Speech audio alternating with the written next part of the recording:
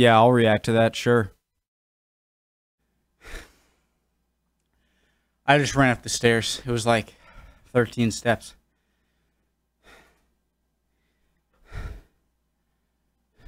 Okay, let's do this. No, I ran up the stairs twice, all right? All right. Cringy statement of the day. Let's go. Battle of Drøbak Sound, 1940. Let's do it. One of the recommendations. If you're new to the channel, hello, my name is Connor. I like to learn about history through YouTube recommendations. The original link to the video is at the top of the description below. Right below that would be the link to the Discord. It makes it easier for me to interact with you. Just click on it. It'll send you right over there. I'd love to have you.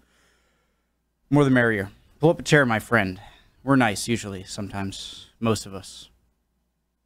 Sort of. Love to have you. If you're not ready to learn, there's the door. You're in the wrong class. Home ec is down the hall. Make me ravioli. Cheese. No, beef. Cheese ravioli. Okay, let's go.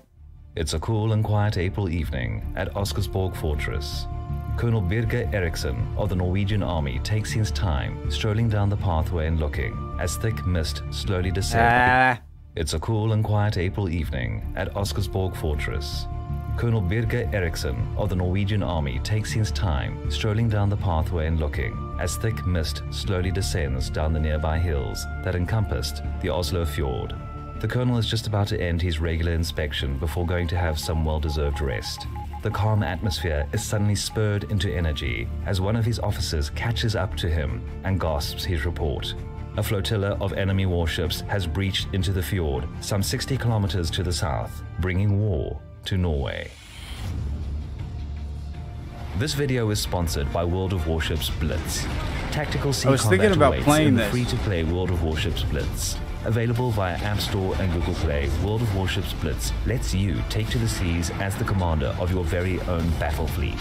What's more, as of the end of this month, the game now boasts a new, fast and deadly addition to your armada, the German destroyers, for the admiral who embodies the word Blitz. Support our channel by clicking the link in the description below. Install the game, and upon reaching level 3, you will receive your very own German destroyer, the G101, my very with own forward-firing torpedo capabilities. Hope y'all are doing well, by the way. If not, that sucks. You'll be good soon. Emotions are fickle. Which means... Alright, let's go. Ooh, maps. It's the middle of December of the year 1939. After the successful invasion of Poland a couple of months earlier, the German High Command focuses on replenishing material and manpower losses, in addition to sketching out plans for the following year's campaign to the west. At the same time, German leaders also become increasingly aware of the British readiness to infringe on the neutrality of Norway and Sweden in the event of any hostile German activity in the area. Such British action will not only curb the potential of the Kriegsmarine by capturing some strategic naval bases on the Norwegian coast, iron ore, but also be a severe blow to the German war economy. Due to insufficient domestic supply, the German industry was heavily dependent on shipments of Swedish iron ore being moved through the ports of Luleå and Narvik. Thus, the German planners were urged to lay out another offensive operation, but this time to the north. Though initially of relatively low priority, the German invasion plan picked up momentum in mid-February of the next year, when the British destroyer flotilla intercepted the German oil tanker Altmark in the Norwegian fjord and freed 300 British prisoners of war previously captured by the Kriegsmarine on the southern Atlantic. This incident, where both Allied and Axis forces violated Norwegian neutrality, convinced Hitler that the British threat to German interests in the region was real, and so an invasion of Norway was given top priority. In the beginning of April, the preparation period was over. The invading force was organized into 6 battle groups to perform amphibious assaults on 6 primary targets, among them the capital city of Oslo. Here the main German objective was to capture King Haakon alongside the Norwegian cabinet in a surprise strike and subsequently install a puppet government in place of the old one. The nautical path to the Norwegian capital led through the Oslo Fjord, a 100-kilometer long inlet naturally divided into 2 sections. The entrance to the inner part of the fjord was guarded by Oscarsborg, a 19th century coastal fortress, with its main defensive facilities located on 2 small islets and equipped with 3 Krupp-manufactured 28-centimeter coastal defense guns, which were, just like the entire fortress, well past their prime.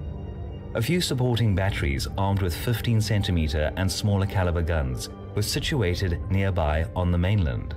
In addition, by 1940, Oscarsborg served primarily as a training facility and was only supplied with limited troops. In the night between the 8th and 9th of April, Oscarsborg commander, 65-year-old Colonel Birger Eriksson, received an urgent message that an unidentified group of warships forced their way into the fjord, past the outer fortifications. He immediately ordered the raising of the alarm and the manning of the guns.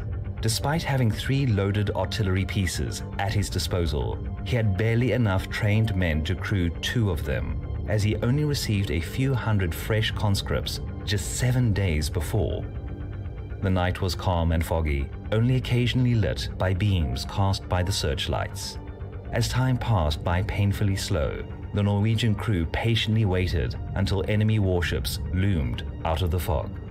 At 4:20 in the morning, Norwegian searchlights picked up the silhouette of the first ship steaming towards them from a few kilometers away.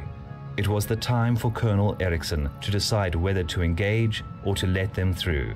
It wasn't an easy decision to make, as he could only guess at whether the invaders were British or German. He was well aware of Norway's neutrality, but he also knew that the Norwegian government leaned towards joining the British side in the event of Norway becoming involved in the war. Sorry, but wouldn't an easier way for Germany maybe to just send a letter over there saying, hey, surrender, and then just if they don't, send the Luftwaffe in? And I'd imagine they could do very little. I mean, the German Air Force at this time was super powerful. Maybe this is a better idea. Lean towards joining the British side in the event of Norway becoming involved in the war. Enemy warships were drawing closer, past the 2-kilometer mark. Gunnery officers watched the old commander carefully. That was when Colonel Eriksson, hesitating no longer, gave the order by saying, "Either I will be decorated or I will be court-martialed. Fire!" The first high-caliber gun roared, lighting up the surroundings for a brief moment. The high-explosive shell hit one of the masts, crippling the main rangefinder and setting the midship on fire. Nice shot. Giving the enemy no time to react, the second gun thundered, striking near the aircraft hangar and igniting a second major fire. Though the defenders did not learn this straight away, the ship they had shelled was the Blucher, the German brand-new Admiral Hipper-class heavy cruiser, and the flagship of the task force dispatched to attack Oslo. The fires quickly spread on board the Blucher, detonating some of the infantry explosives she carried, while Norwegian mainland batteries scored additional hits on the German. I'm sorry, this is impressive on Norway's part and this commander's bullocks. Isn't that good courage there and whatnot? But why not just send in the Luftwaffe and just bomb them into submission? Why risk sending them into these narrow, high, great defensive fjords? Heavy she carried, while Norwegian mainland batteries scored additional hits on the German heavy cruiser as she steamed forward. The second ship in the line, another heavy cruiser, the Lutzow, was soon hit several times by Norwegian medium-caliber artillery, causing serious damage and forcing her and the rest of the task force to reverse their course and escape the fjord. Meanwhile, the Blucher, with violent fires raging on board, had already passed the main Norwegian. Is the Blucher named after Napoleonic Wars Prussian commander Blucher? Battery, with violent fires raging on board, had already passed the main Norwegian battery and was just about to encounter another unexpected disaster. The Germans were well informed regarding the Oscarsborg's defensive installations, but deemed them mostly harmless on account of the installations being primarily used as a training facility. What the Germans weren't aware of, however, was the underground torpedo battery, Oscarsborg's secret weapon, equipped with 40-year-old Whitehead torpedoes of Austro-Hungarian manufacture.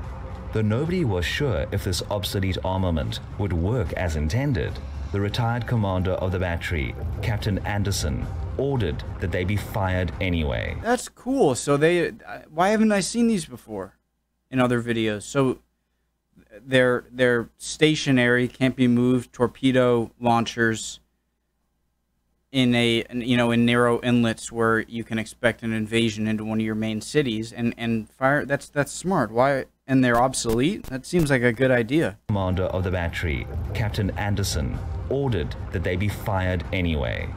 The first torpedo hit the bow section of the German cruiser, causing only some minor damage. But the aim of the second torpedo was better adjusted, and the projectile hit midship, roughly where one of the 28-centimeter shells had struck a couple of minutes earlier. The Blucher started to take water, causing her to list heavily to the port side.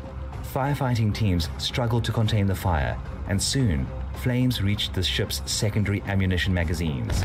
Yet another violent explosion damaged the structure of the German cruiser. With no other choice, the task force commander on board the Blucher gave the order to abandon the sinking ship. 3 hours later, in the early morning of the 9th of April, the Blucher capsized and went down to the bottom of the Oslo fjord, taking with her the bodies of between 500 and 1,000 sailors and invading troops. Despite the setback in Oslo fjord, the German war machine continued to move forward against Norway. Oscarsborg was the subject of heavy bombing from the Luftwaffe later that day. Why didn't you do that first? Forcing Colonel Eriksson to eventually surrender the fortress. Hindsight's 20/20, I know, especially learning about history, but come on, why you're... The invading troops landed further south, in considerable distance from the capital, but out of the range of Norwegian coastal defenses. The unexpected resistance mounted by the crew of the Oscarsborg fortress not only destroyed one of the bigger and newest warships of the Kriegsmarine, but crucially delayed the German invasion of Oslo by several precious hours, during which, with national gold reserves secured, the royal family and the Norwegian cabinet were able to escape north, where they could mount the defense of their homeland for the next 2 months.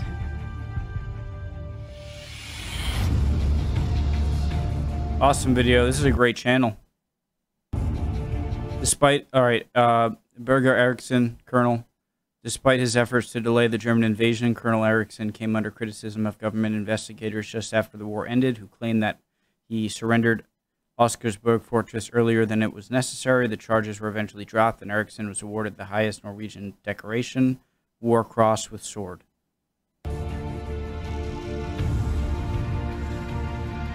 Cool. As the nominal commander of the torpedo battery at Oscarsborg was on sick leave at the time of German attack, Colonel Eriksson summoned retired Captain Andreas Andersen, living nearby in Drøbak, to, sorry for the, probably pronounced that wrong, to take over the command of the fortress's secret weapon. Hours before, the Blucher came into range. Living nearby in Drøbak to take over the command of the fortress's secret weapon. Hours before, the Blucher came into range of Norwegian guns. For his valor, Captain Andersen was also decorated with the War Cross with Sword. Here's their number 3.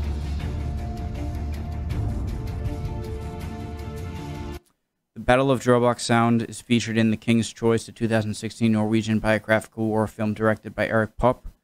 The movie's plot revolves around the German invasion of Norway from the perspective of King Haakon VII and the Norwegian royal family.